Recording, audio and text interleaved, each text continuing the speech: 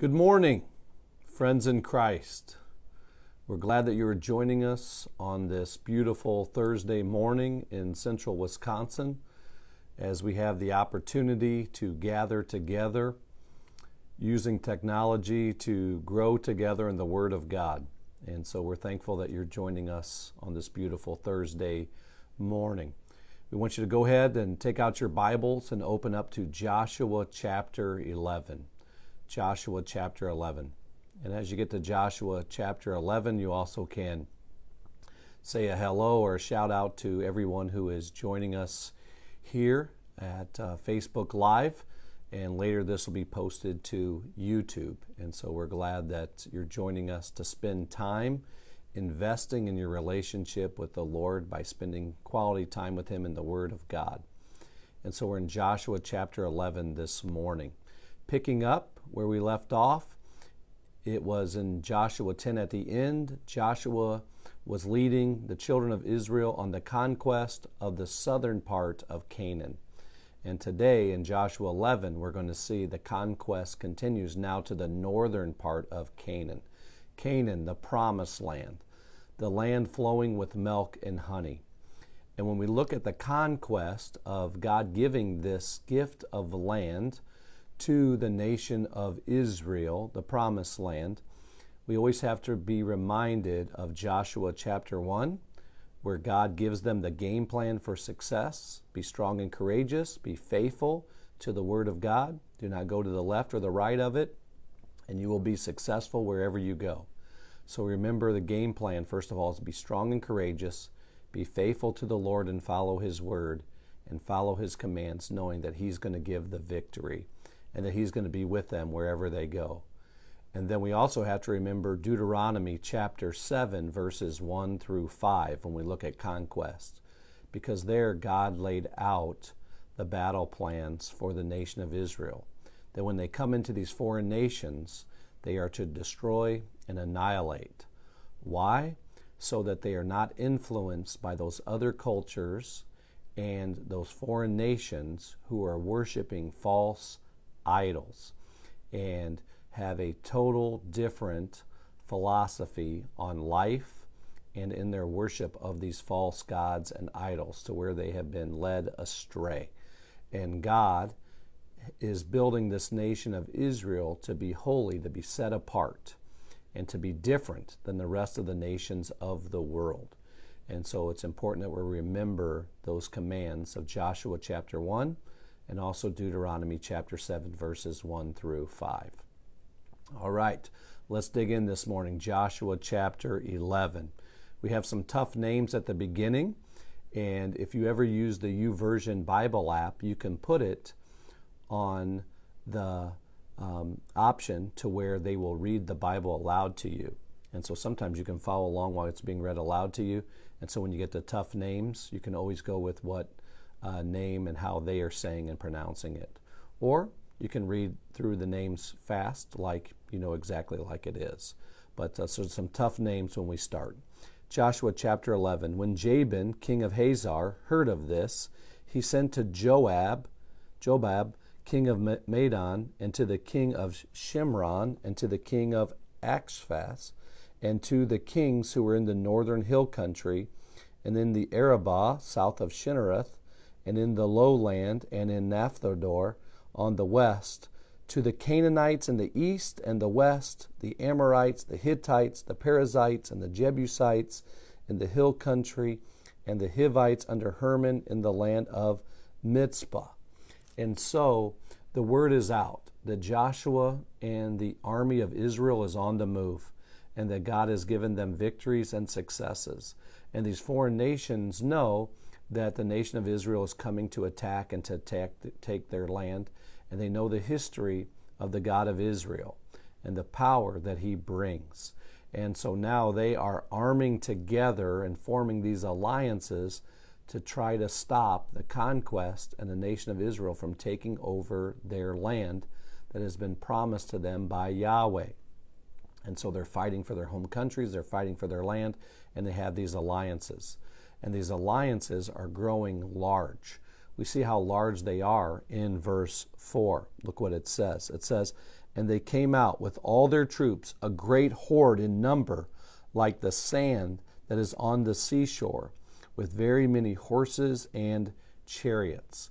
And so powerful armies forming together an alliance, and a great horde, a huge number of these nations coming together, and they have a lot of troops, and they have a lot of men, to where it's the sand of the seashore. We remember the sand of the seashore when God calls Abraham to build the nation of Israel, and he has him go outside and he says, "Look up, you see the stars in the sky, you see all the sand in the seashore. That is how you are going to be the father of many nations." And so that's using picture language in the Old Testament to help them understand what God is communicating. And here this picture tells us the sand and the seashore of how many men and how big the alliances are that have formed against the nation of Israel. That when you just look at the numbers, it would make no sense that the nation of Israel is going to win these battles and these conquests, because they're way, way outnumbered. But why do they win? It's not because of the nation of Israel. It's not because of their might. It's because of Yahweh, their Lord, is doing the fighting for them. I love Exodus 14:14, that when Moses is getting ready to cross the Red Sea and the people are afraid because Pharaoh has changed his mind and his heart, and those Egyptian chariots are coming after them, that God tells them, "Don't be afraid. Today the Lord is going to fight the battle for you. The Lord is fighting for you." And that's what Israel realizes. God is doing the fighting, because when it comes to just looking at things from a worldly perspective, they're way outnumbered, they're way outmanned, and they don't have these powerful chariots and all of these horses like these foreign armies. And yet they are getting victory after victory because Yahweh is on the move, and he's doing the fighting for them. And Joshua is being strong and courageous, leading this army in this conquest, even though they are way outnumbered. He is a man of faith. And we saw that early on. Remember when Moses would send out the spies to spy on the promised land, and 10 were bad and 2 were good in the book of Numbers. And the 2 that were good were Joshua and Caleb, because they have strong faith in the Lord when the other 10 didn't. And they said, "There's giants in the land. We're just like grasshoppers to them." And so Joshua, a man of strength and courage, faithfulness, and he is leading the charge even though he's outnumbered, and Yahweh is bringing the victory. We see what happens here in verse 5. "And all these kings joined their forces and came and encamped together at the waters of Merom to fight against Israel." And so Merom has these copious springs, and it's a beautiful rendezvous point, a meeting point for troops to gather and for kings to gather. And so that's what's happening here as they gather together, forming their alliance, going over their game plan, knowing Israel's coming their way, that they've already attacked the southern part of Canaan, and now they're coming up to them in the north to make sure that they are all on the same page to fight these battles. They're gathered at these beautiful springs at this rendezvous point, coming together to go over the plan. "And the Lord said to Joshua, 'Do not be afraid of them, for tomorrow at this time I will give over all of them slain to Israel.'"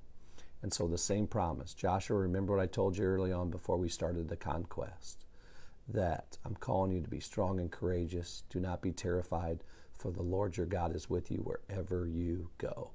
And to be successful, be strong and courageous and follow the words of the Lord, knowing that I'm with you and that I'm going to give you victory. And he says, tomorrow at this same time, Joshua, you don't have to be afraid. Do not fear. I'm going to give you victory. What's it say in the Bible over 360 times? Do not be afraid. I think God realizes our human tendency is to become fearful. And what does fear do? It is a powerful motivator. Fear paralyzes our mind and paralyzes our bodies when we are in fear. We're not using our full brain, less than half of it when we're scared and when we're afraid. And so over and over, God tells us, and he tells his people in his word, do not be afraid, do not be terrified, for I'm with you wherever you go. It's why we as Christians talk about faith over fear. And that's what we see being lived out here with Joshua and the army of Israel that is moving north for the conquest. Look what he says. He says, "You shall hamstring their horses and burn their chariots with fire." How are they going to hamstring the horses and burn the chariots of fire? To hamstring the horses means that they're going to make a cut on that tendon on the back legs of those horses. So those horses are unable to perform up to their capabilities. And so that's what's going to happen here. And so it is a technique of warfare back in this time period, in this age. And that's what God says to him. Verse 7. "So Joshua and all his warriors came suddenly against them by the waters of Merom," these springs, this rendezvous point. And they surprise attack them. They come suddenly upon them. And the Lord gave them into the hand of Israel, who struck them and chased them as far as Great Sidon and Misrephoth Maim, and eastward as far as the valley of Mizpah. And they struck them until he left none remaining. And so Joshua was following the commands of the Lord. This total destruction, annihilation, don't leave anything, was commanded in Deuteronomy chapter 7, verse 1 through 5. And so Joshua's being strong and courageous. He's not being fearful.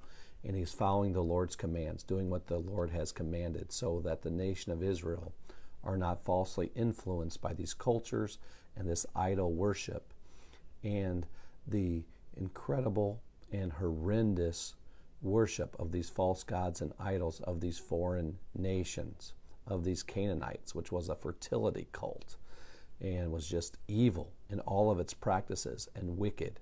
And so God is saying, we're going to destroy evil. And so Joshua was following those commands. And Joshua did to them just as the Lord said to him. He's following the word of the Lord.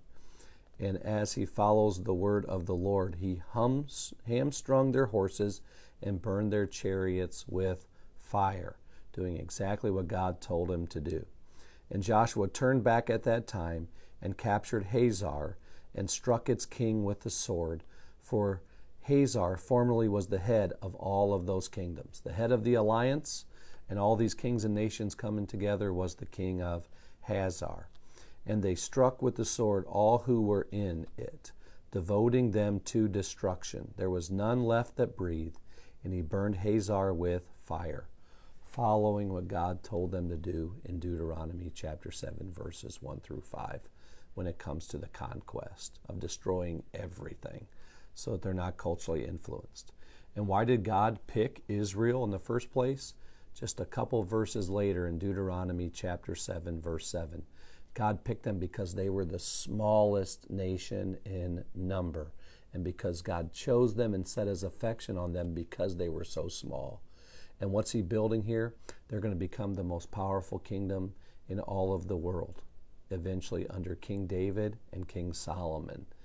And so that the whole world would know that the true God is the God of Israel. It's Yahweh, because he can take the smallest nation with the least amount of power, and because of his mighty power, the world will take note that God has to be behind this, because they could never do it on their own. And it reminds us of what God has called us to be a part of his kingdom.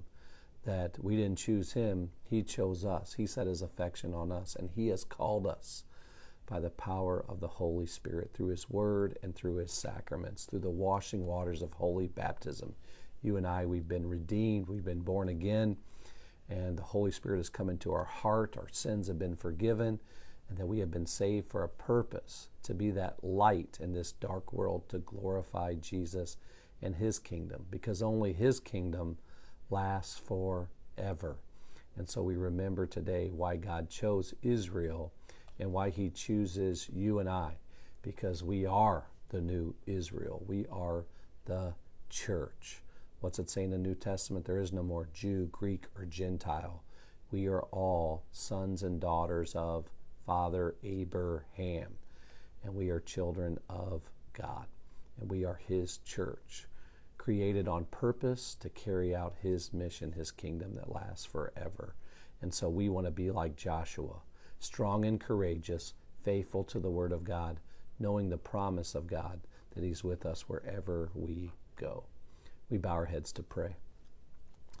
Heavenly Father, Lord, we're thankful for the gift of your word, and we're thankful for the example of the faithfulness and the trust that Joshua has in you, Lord, and we're thankful that we get to learn from his leadership. And the same calling you had for Joshua is the same calling you have for us, to be strong and courageous, to choose faith over fear, to trust in you and to trust in your word, to follow your commands because it's a better way to live, because you're the great creator and designer, and knowing that you are a promise-keeping Lord, that you always keep your promises and that they are all fulfilled in Jesus, our Savior.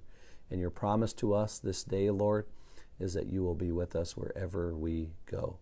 Lord, continue to give us strength and courage to dare to be different, to live in this world, going against the grain, against the culture, and instead being set apart by you, following you and your word. Continue to bless your church so that it can fulfill your mission and vision of why you established it, to build believers, to reach out and connect people to you, the only one who saves. The only name we find salvation is in the powerful name of Jesus, and in him alone. We ask this in his name, for you to bless us this day to be a blessing to others. In the name of Jesus, amen. Friends in Christ, have a blessed Thursday as we follow the Lord.